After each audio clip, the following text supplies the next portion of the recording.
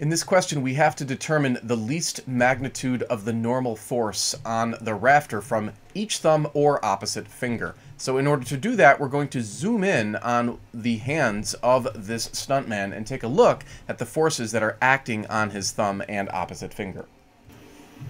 And so here is an attempted drawing at the grip that the stuntman has on the rafters. What we'll do is we'll look at just this thumb right here, and we'll try to determine the forces that are acting on it. Now, of course, we know that the gravitational force is pulling down, but what's a little bit tricky is that because there are 4 points of contact, we have one here, a second, third, and fourth one there, we're going to actually take the gravitational force and divide it by 4. And remember, that's because we're only looking at the forces acting on this one thumb. So that thumb is not supporting the entire weight of the stuntman, but rather just 1/4 of the weight. Again, because there are 4 points of contact between the stuntman and the 2 rafters. So instead of saying mg, we're basically just going to say 1/4 of mg.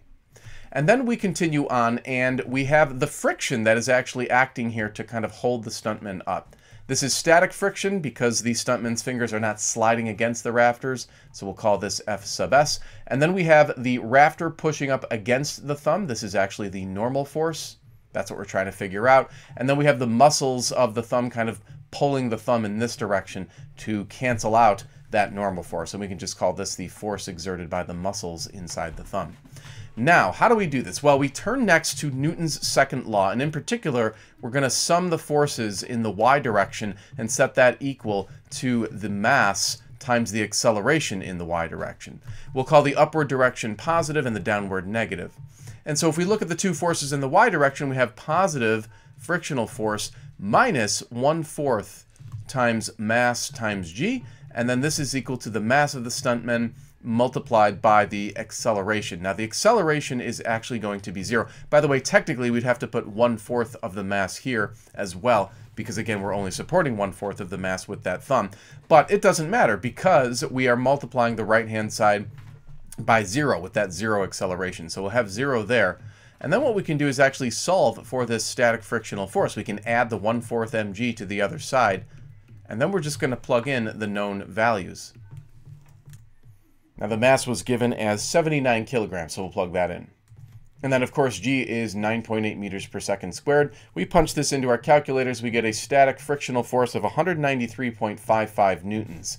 Now, we haven't found the normal force yet, but that's no problem because we know that the static frictional force is equal to the coefficient of static friction multiplied by the normal force that is exerted on that thumb.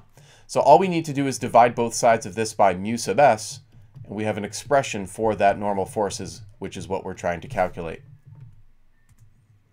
We have that static frictional force calculated from earlier, and then mu sub s was given in the question as 0.7. That's the coefficient of static friction. We put that into our calculator, and we can see that the final answer to this question is about 277 newtons. That is the normal force that is exerted on the thumb, as well as on the opposite finger of the stuntman's hand.